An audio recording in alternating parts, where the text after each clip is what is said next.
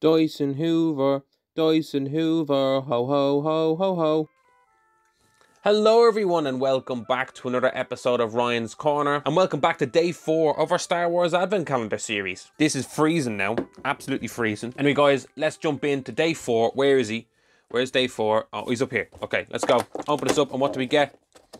Oh shit, we get a mini build here of a little E-Web blaster. That's pretty cool actually. Anyway guys, without further ado, let's build this bad boy and jump into a little in-depth review.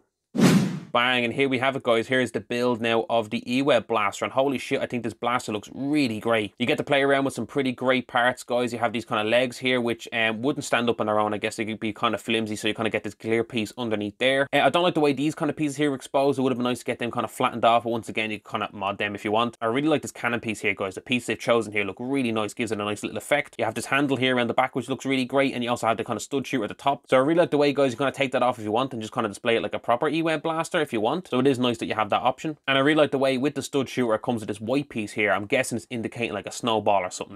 That's a nice touch for Christmas. And there you have them there with the Stormtrooper guys, the Stormtrooper using them there, and I think it looks really great. Overall though guys, I'm really impressed with this little build. I think it's a great little build to get. It's going to be something that you can actually use as a part of your kind of Lego collection. It's not something you're kind of just going to throw away. Yeah guys, really good build here. I'm excited to see what we get tomorrow. Bang, and there you have it guys. There's the last look there at the E-Web blaster. Gonna leave him down there next to the Stormtrooper guys, and it's actually a really nice fit next to him. Thank you so much for tuning into this episode guys. You're deadly. Keep doing what you're doing. Smash that like button, all that stuff. He's a whopper. I'll see you guys tomorrow for day 5, and until next time guys, I'll see you soon. Stay safe out there.